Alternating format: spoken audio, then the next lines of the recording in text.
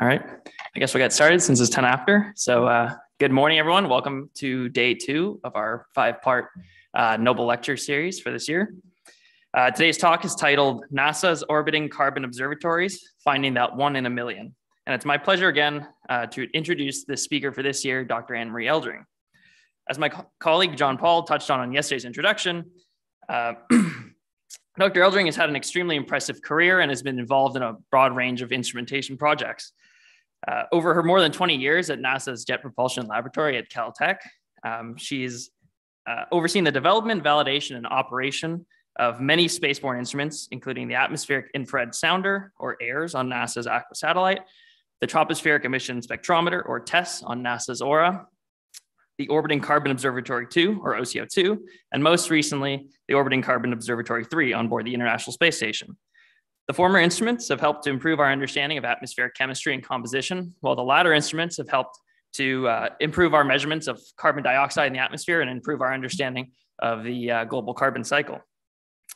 So NASA's Orbiting Carbon Observatories will be the focus of Dr. Eldring's talk today. And with that, I will hand the floor over to her. So would everyone please join me in welcoming her once again.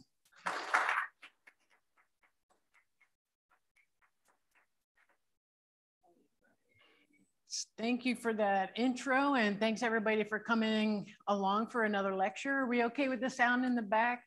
Okay, good.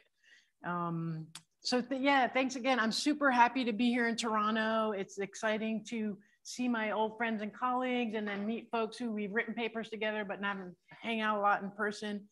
Plus we got to take in a good Yankees Blue Jay game last night. I will say no more about that. So yeah, we're going to talk a little bit about finding that one in a million, trying to be a little playful with the titles here, but that's really talking about the kind of levels of concentration we're looking for with our carbon dioxide measurements, which is a bit of a challenge with this program. So a little roadmap for today. Let's see if this works.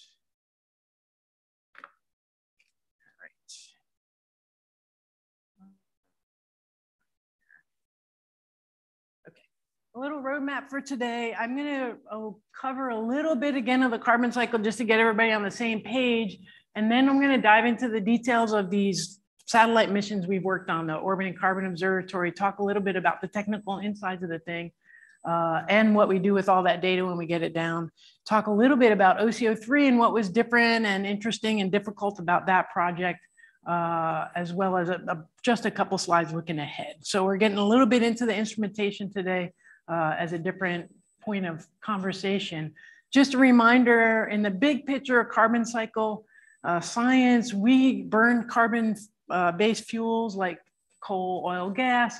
Atmosphere ends up holding on to about half of what we put in there, and the land and the ocean are taking out about a quarter each on average these days. So we're benefiting from that additional absorption, so it slows down the rate of growth in the atmosphere. And we have a lot of information from some of these remote stations like the Keeling curve, which is taken on Mauna Loa, shows us seasonality, shows us the growth over time.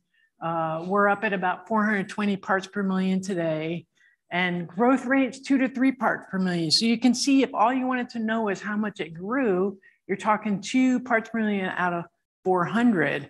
And you might think, well, that's pretty doable. But when you use satellites, like when we look for ozone and you want to see where there's an ozone episode, I mean, we're talking double, triple, many times the amount of background ozone. Same for carbon monoxide. So this is not a case of looking for a 20, 30, or 40% increase. You're looking for 0.5%, 0.25%, which is a little bit crazy for space-based, but I'll try to convince you we actually can do that. And again, overall in the carbon cycle, we're looking at these exchanges and flows. There's also massive reservoirs of carbon. A lot of people spend a lot of time looking at the different elements of the carbon cycle to try to put together this deeper understanding. So also, we're on the data science collection. We work with some people who do carbon cycle science, but that's a whole massive world of knowledge and development. And again, the time is one aspect, the space is another. So when we say, oh, the lands take up about 1/4 of what we emitted, which lands? Is that all happening in Siberia? Is it only the tropics? It's not the same every year. It's different over the season. So there's a lot of spatial detail that's also part of these questions. So that's why satellites were a motivation, because we could see a broader picture of the world, perhaps less precisely, but at least you start to get that global view of things.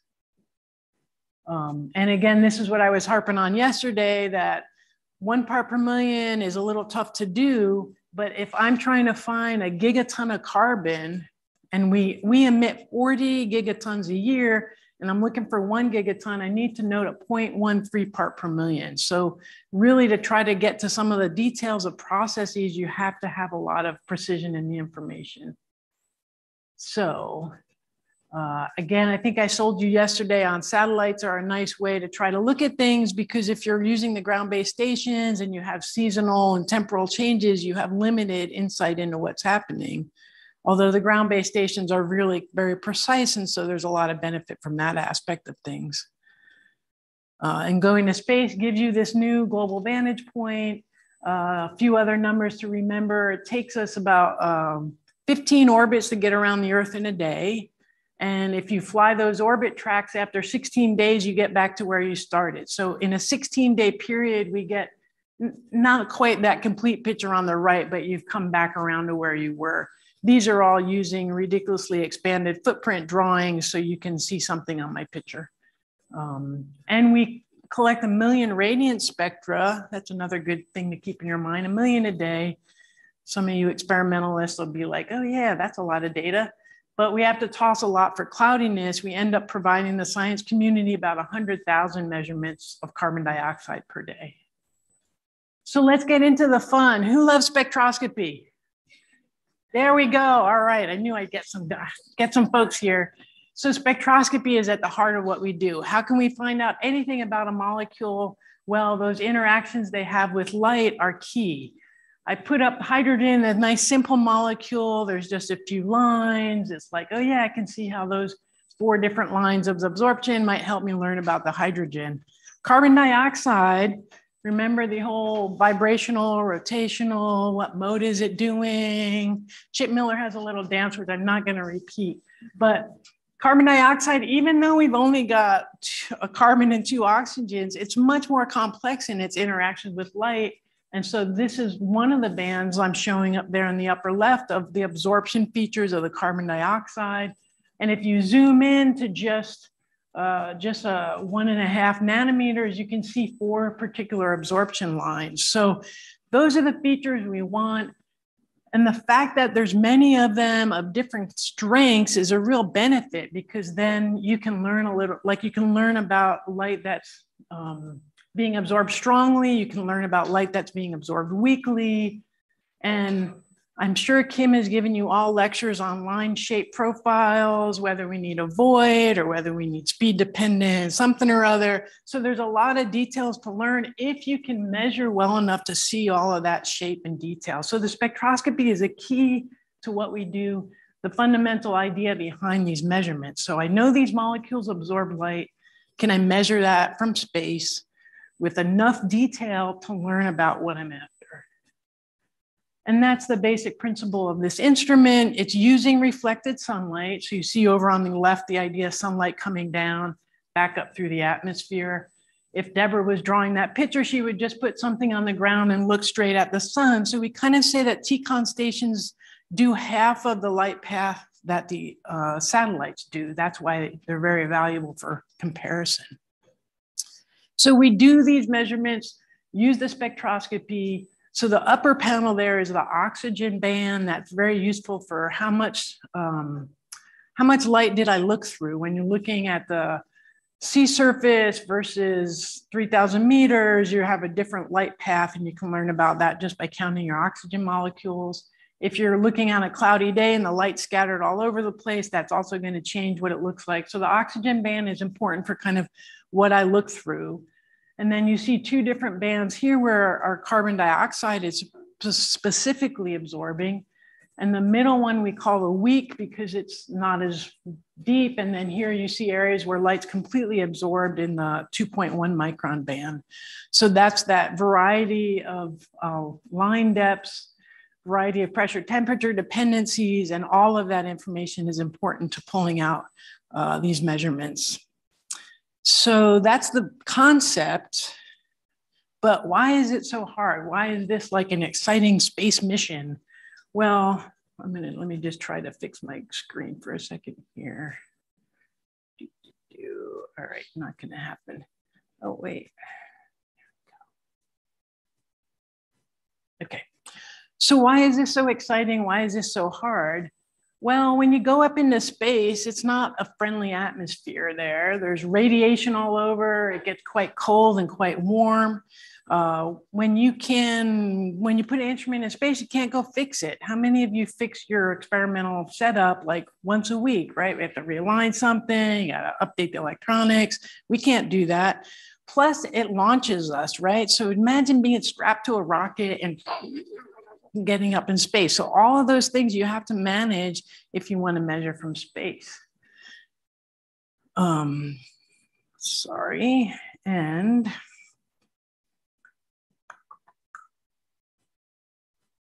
right, happened my clicker. There we go. Okay, so it's hard because there's a lot of risk with space, and then also it's not been a cheap thing to do. So this is kind of a cool graphic I found, because I had heard somebody tell me this, you know, the cost per kilogram is really high and it's not really going down. And this is a figure that Aerospace had put together. On the left is showing cost per kilogram.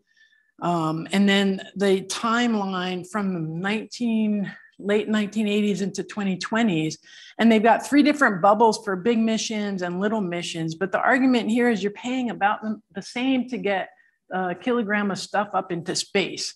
So if the cost isn't going down, maybe the advantage you want to have is the weight going down, right? So we used to put up things that were just tons of kilograms. And now we put up these smaller satellites. And another way of seeing that is the figure on the right, which is a little bit of an eye chart, but in 2016, it's saying that we as the world launched about 365 kilograms of 365,000 kilograms of stuff into space in these blue markers saying it's kind of large and medium-sized missions. And what have you heard about things that we launched to space? What are some of the new space things you're hearing about? Like Starlink and OneWeb. So you have all these microsatellites going up. So up in the top figure in 2020, the launch mass was 550,000 kilograms, but you can see it's a ton of little dots. And SpaceX and OneWeb sent up 3 out of every 4 spacecraft. So we're having this transformation from these infrequent, massive launches to more frequent, lighter. The growth of the amount of stuff we launch is happening. Although the 2016, 17, 18 were all on the order of 300 and something thousand kilograms, it's gone up a lot in the last year. But we're going from big ones to little ones on the whole. Less true for NASA-based science, but in the whole space program, that's kind of the way it is. So we don't make it that much cheaper, but if we make it smaller, you think about it, if you've got $100 million and you could launch one big thing, or maybe you could launch 40 little things, that's a different way of doing this work. So, but where did my slide go? Okay, I have another one I'll talk on later, I think. All right, so let's talk a little bit about the details of how this happens. So I mentioned spectroscopy. Spectroscopy, you want a spectrometer. This is kind of the basic layout of what our OCO instrument is. So we gather light through a telescope, bring it back to a collimator to get parallel beams, use a diffraction grating to separate it, focus that light and collect it on a detector. So you're probably familiar with this kind of instrumentation, but I thought I'd talk a little bit about the actual details of how this is happening.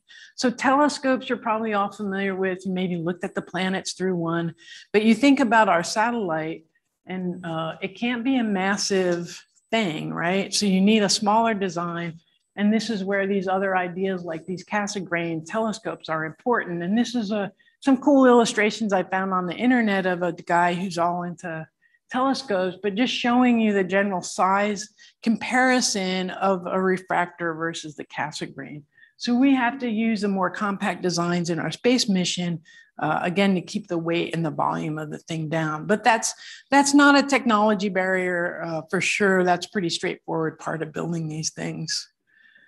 And then the grating is another piece of it. So you're probably familiar with prisms and even with gratings as a way of taking in light and then separating out the wavelengths.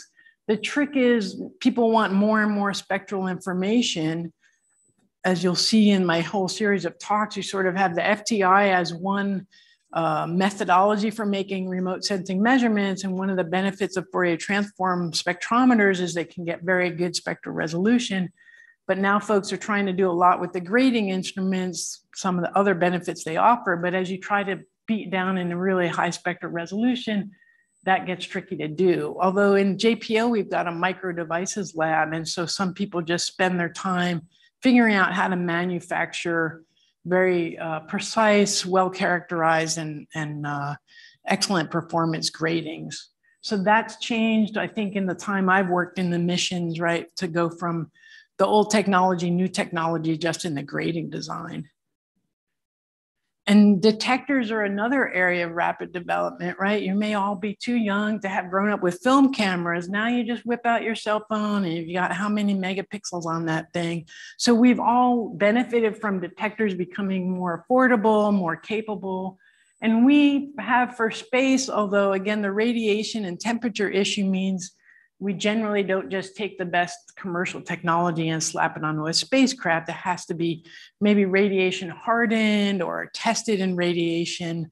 But the speeds or the electronics, I mean, I was talking to some of the folks who work in microwave spectrometry, and their instrument that went into space about 20 years ago, basically one guy had to do this whole wiring from the detector system to the electronics to get the data out. And now you just buy a package detector with electronic readout, et cetera. So this advances have really, again, helped us reduce that kilogram per instrument because you can get small materials. Some of the folks, I think, in the like for Planet Lab that I'll talk about in tomorrow, I think they're more a risk taker, so they will try commercial stuff. And again, if they want to only spend $1 million on each thing they build, they can take a commercial part, it fails pretty quick, so then they just put up another one. So you do a lot of cheap stuff that might die quickly, versus NASA's always had this very risk averse, let me test, design, retest, certify, qualify, control. So we really tend to spend a lot of money on something very unlikely to fail. So two different models of like manufacturing of spacecrafts. And then how we actually get this data out. So we have this detector, we're flying along through space, and then we were looking down at the ground. And on this detector, we collected the data across the row, and we actually aggregated a bit to get better signal to noise. So we aggregate across the row to get those 8 footprints that are drawn on there. And then the data is being read out continuously. So you start on one side of the detector and go to another. So the geometry it draws on the ground in this is this parallelogram, because it started on one side and ended at the other. So the time of the beginning on the first footprint and the end of the other one is offset by 1/3 of a second in our case. So there's a little parallelogram that happens.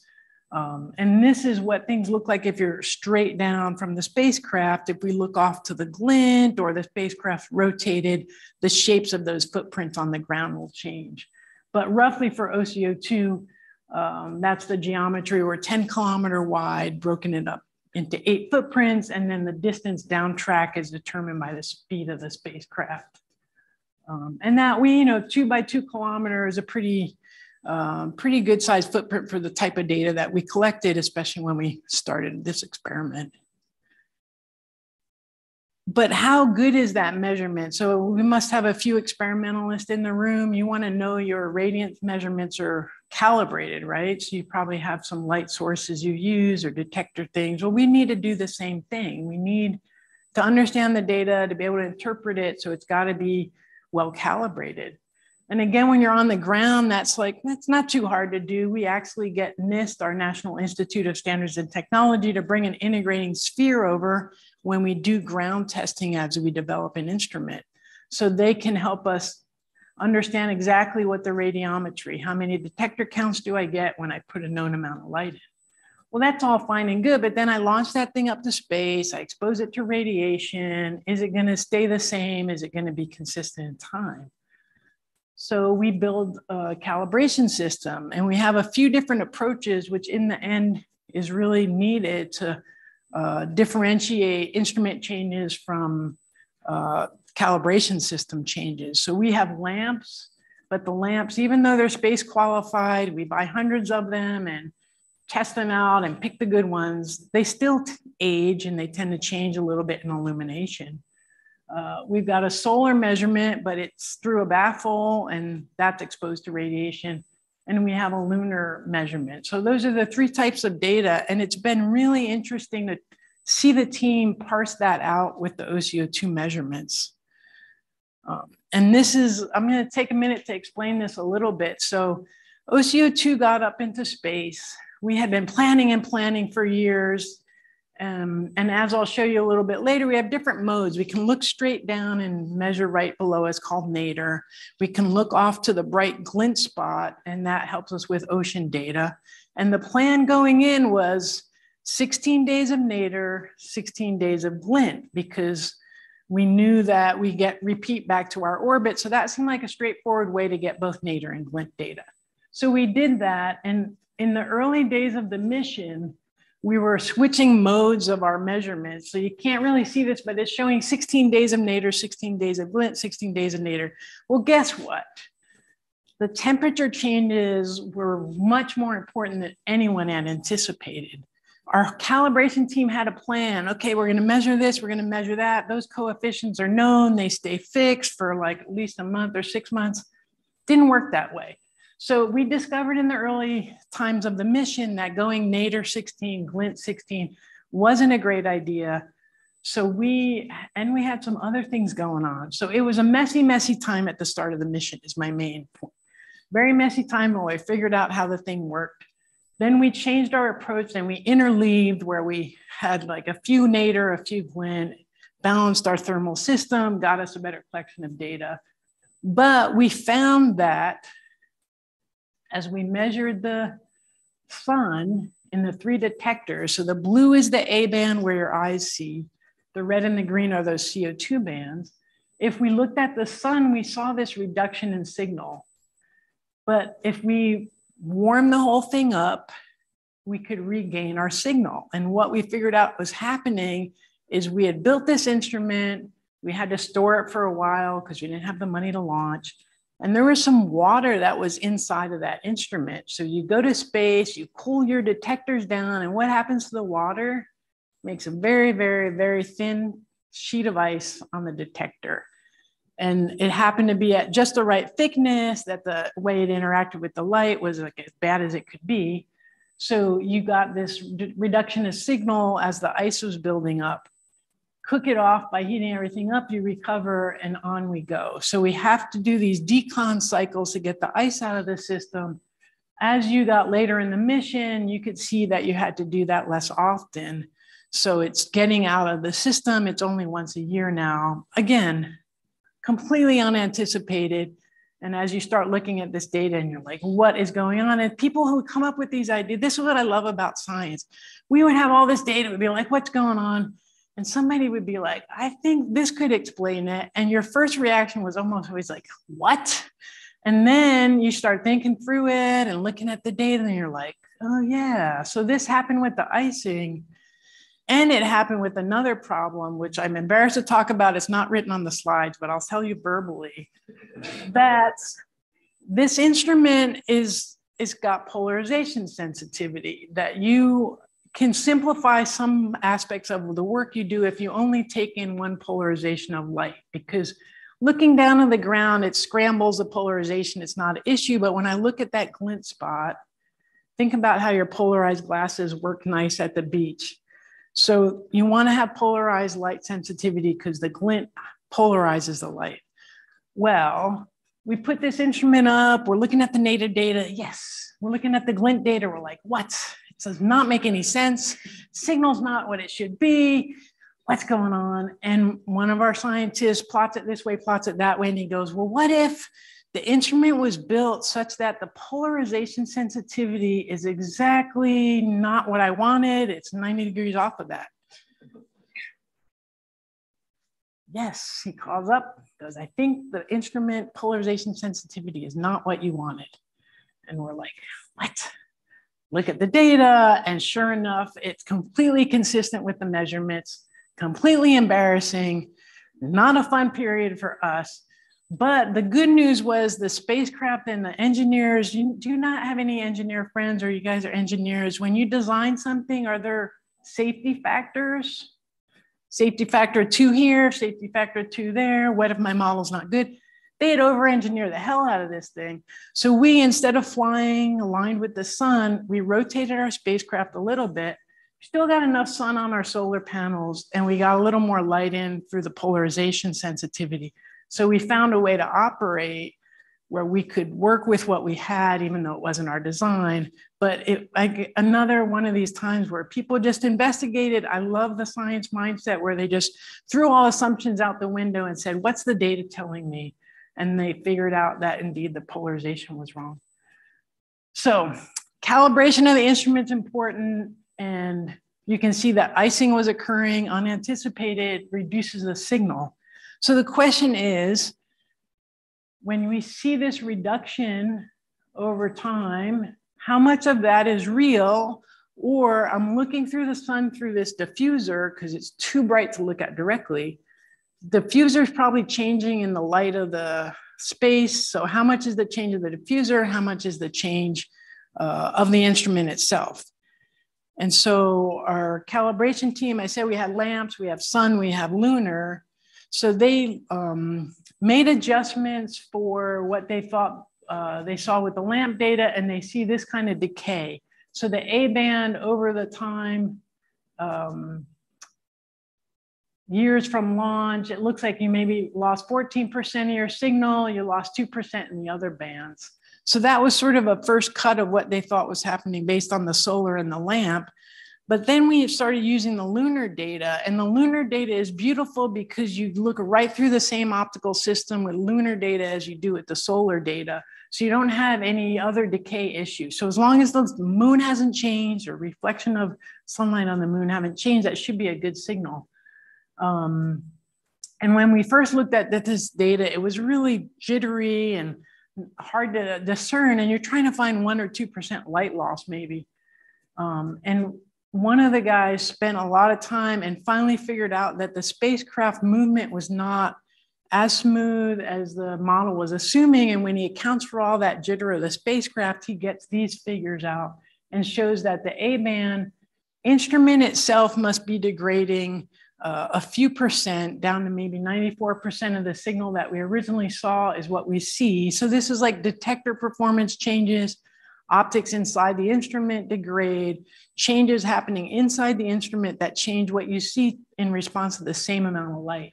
So the A bands change a few percent, and then these are the 2 CO2 bands, and you see very little change in those. But, you know, first year or two of the mission, you can imagine you couldn't figure this out. It really took these longer time spans. So that is the one benefit of the NASA build it big and keep it up for a long time. Some of these calibration and understanding issues can take a long time to develop.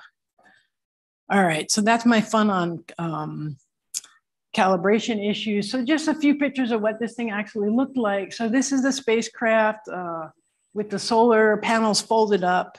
You can see a couple of guys standing next to it below the platform. It's bigger than a person, but it's not even as big as a school bus. And when it's flying around, the solar panels are about the same dimensions as the spacecraft itself. And just a little, I don't know how much you ever think about space mechanics, but you have typical orbits, geostationary, where you basically see the same portion of the Earth all the time. And then these low Earth orbits where you're a few hundred kilometers above the Earth. And again, fun numbers. We're going at 7.8 kilometers per second. So think about that. Think about where you are in some place in Toronto that you want to get to 8 kilometers away. Boom, you're there. So it's a fast moving object up in the sky. That's how we can get around Earth in 90 minutes. And again, it takes about 16 orbits per day to get around.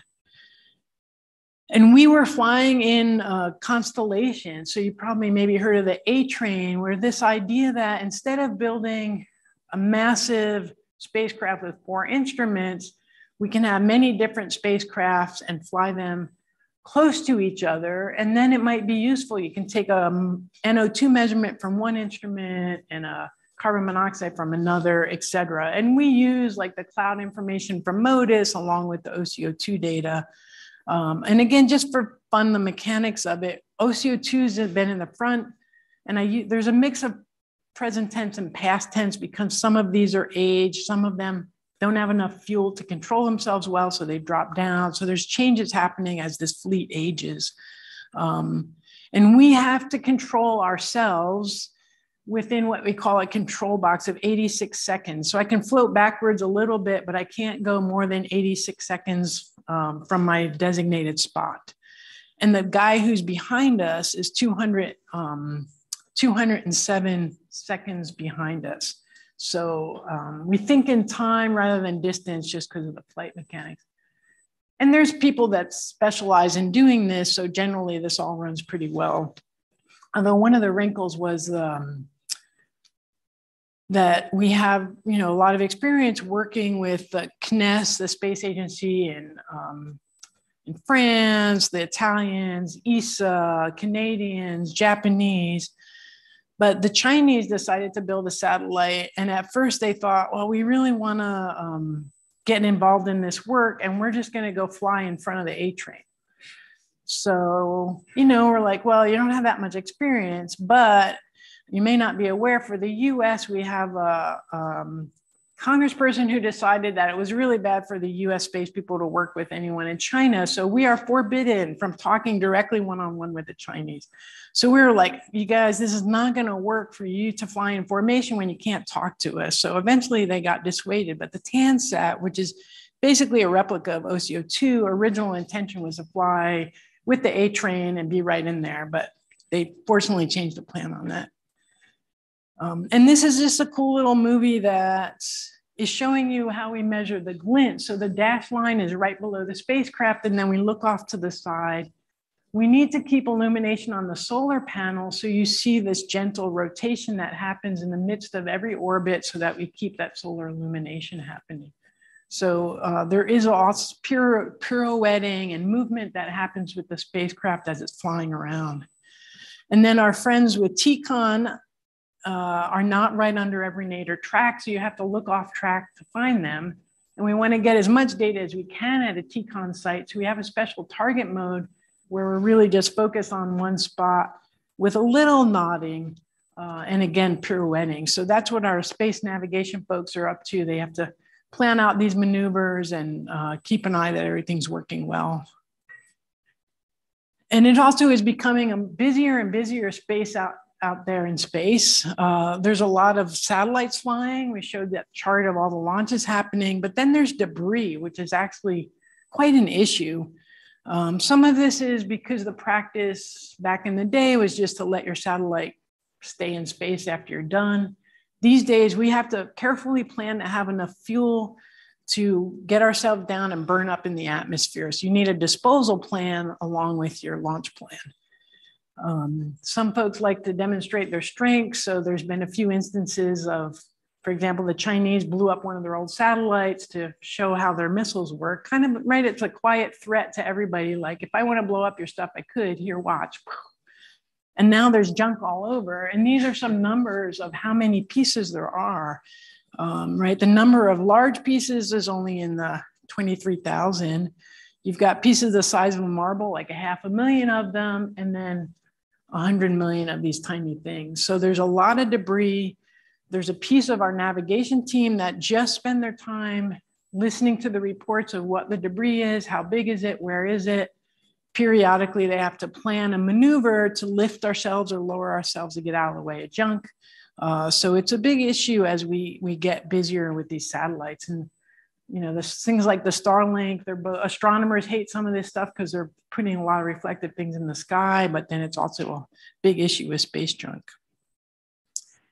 All right, so we collect a ton of data. We have a whole antenna systems that NASA runs to get it back down to the ground.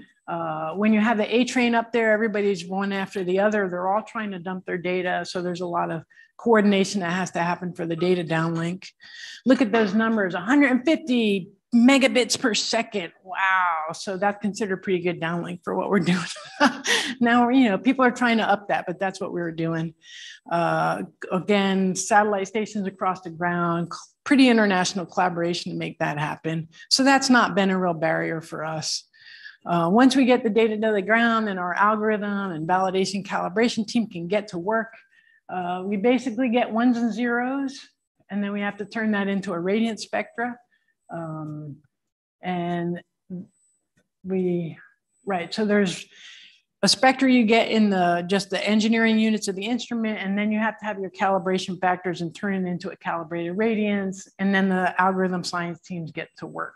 And that's where a lot of my time was spent thinking about these issues of how we get a calibrated radiance over to an estimate of carbon dioxide. And I'll show you a few of the details of that problem in the slides that follow. Again, this is where I spent a lot of time. And also just another comment, you know, this mission was launched saying we can do 1 part in a million as we got our results and started to work. And then the science community is like, that's nice, but how about a 0.5 part per million? You know, I'm like, you know, if I want to understand that African regional problem, I need 0.2 parts per million. So they're never satisfied. We do the best we can. It's been fun actually to see it go from, you can't do this, I think it's working, to like, okay, let's see how good we can be. And again, the spectra is at the heart of it. We're going to do a fit to this spectra. We use optimal estimation approach, and I'm not going to go through the math. I understand this well enough to have a conversation about it. I do not dream about this stuff or write these equations in my sleep, as one of my colleagues, I swear to God, does. But what was super fun was when I started back in the day, the TESS instrument was one of the first instruments using these techniques, and Clive Rogers was teaching at Oxford, and he was part of our team. So I actually got to hang out with Clive Rogers. We got to read his book, and learn from him. And some of my colleagues were students of his. So we really got to bring this idea in and demonstrate it and use it in our satellite, which was quite fun. And it's a mathematical approach that you see everywhere. It's the retrieval for a spectra to an XCO2, but it's the same problem you're doing in data assimilation and many other systems. So universally powerful approach. But the heartache is turned out to be maybe less so in the do I have a good radiance calibration, but it's things like the spectroscopy. I'm amazed at how science team meeting after science team meeting, the spectroscopist will be, well, we have this update for the water lines in the O2A band and it really changed, blah, blah, blah. So there's always improvements and there's a lot of new technology for instruments in the lab. Like I'll show you some frequency comb stuff, cavity ring down spectrometers, just amazing lab improvements that help along with the spectroscopy improvements. But things like the temperature water vapor profiles are part of the assumptions. Aerosols are just a terrible interferent for these measurements. And so what do we know about them? What am I assuming matters? Even the reflectance, if I understand things correctly, one of the latest updates was how we represent Cox-Monk's reflectance off the ocean on our retrieval algorithm that's shown an improvement in our data. And the solar spectrum, we've used a old solar spectrum, and there was an instrument on the space station that collected new data, updated the solar spectrum. We saw improvements in our results. So there's all that supporting information turns out to be important. And we have people whose whole job is to feed the beast of the computers. So you've got, I say we collect 1 million spectra per day, throw out 3/4 of them, you've got 250,000. This still takes a couple minutes to 5 minutes. I've lost track of the timing, but it takes a while to run that optimal estimation, generate the radiant spectra, modify the profile, and go through the math. So if we're going to do that for 250,000 per day, we need a lot of CPUs for this thing. And we ended up buying a whole bunch. Now we send some of it off to Amazon, but there's computer scientists whose whole worry is, how do I track all that data through the pipes? How do I get it to the right place, package it, do a little QA, QC? So there's a lot of behind the scenes magic. And remember, once that thing's in space and you turn it on, you don't get Saturday and Sunday off, right? It's sending data down every day. If you get behind, if you're 10% slow in your data processing, you're hosed after 10 days. So they really have a lot of work and they don't get that much of a spotlight on it, but it's an important part of the processing. And we collect a lot of data. I showed you some maps yesterday. And I will talk more about calibration in some other talks. I'm going to make 2 points here and then just quickly talk a little bit about OCO3. I think one of the, again, the underappreciated things about the validation data is it's not just a scatter plot and the aggregate comparisons, like what's happening in more detail. And Deborah spent a lot of time early in the mission looking at site by site, data point by data point. When I aggregate information, what is it I'm seeing? Because you have variability across the target. You have different geometry. There's a lot of things to understand at a more detailed level. And then we make these time series where we compare a whole bunch of sites over time. What are we learning about that? What are the site-to-site differences telling us? Is there any seasonal variation that I can explain? Why, you know, what's underlying that behavior?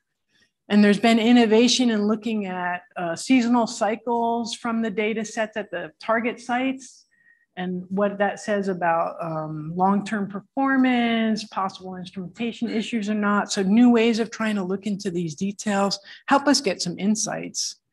And a few memorable insights were, for example, Matthias Kiel looked at our data, and on the upper right, it's showing you a map of the surface altitude for this measurement area.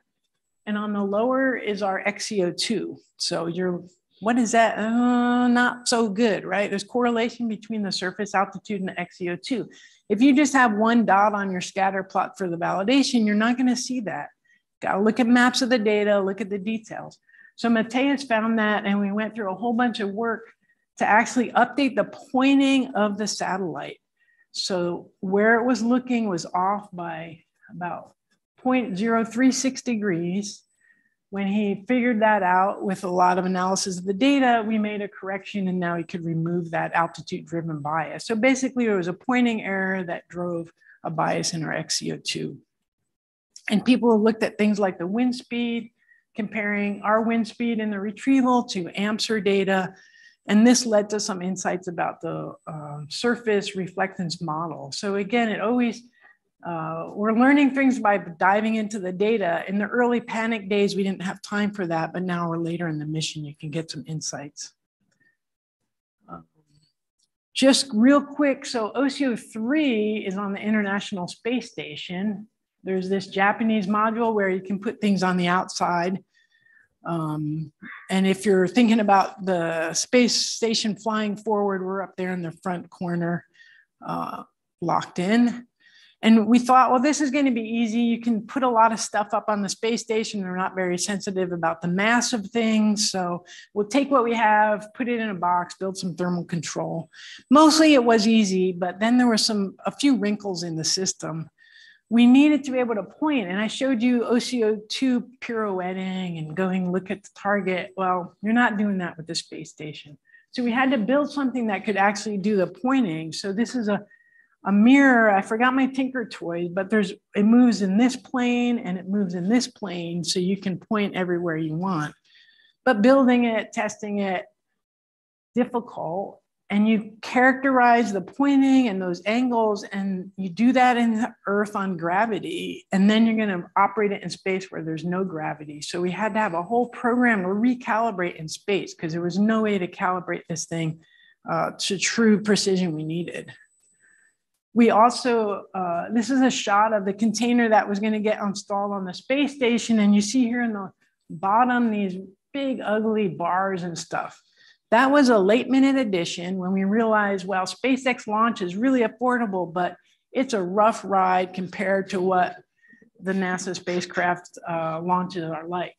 So this is a system that has isolators, so they dampen the shaking. And we had put these isolators on and then realized the whole thing was a little bit too tippy and we had to stiffen it with the bar. So ugly, ugly last minute engineering to deal with the vibrations.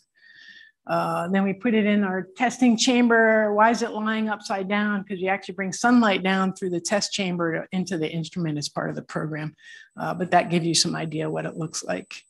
And then I didn't actually get to see this in real life because it got delayed and I went home. But we went up in a Dragon trunk. This is us locked in on the ground as we get ready, launched, and then that Dragon rocket gets separated. Here's the little illumination of the Earth. So it was pretty cool to be on a SpaceX Falcon, and the robot arms take us out of there and install us. No human touches it, but they drive the robots, including the Canadian robot arm, to get us installed on the ISS.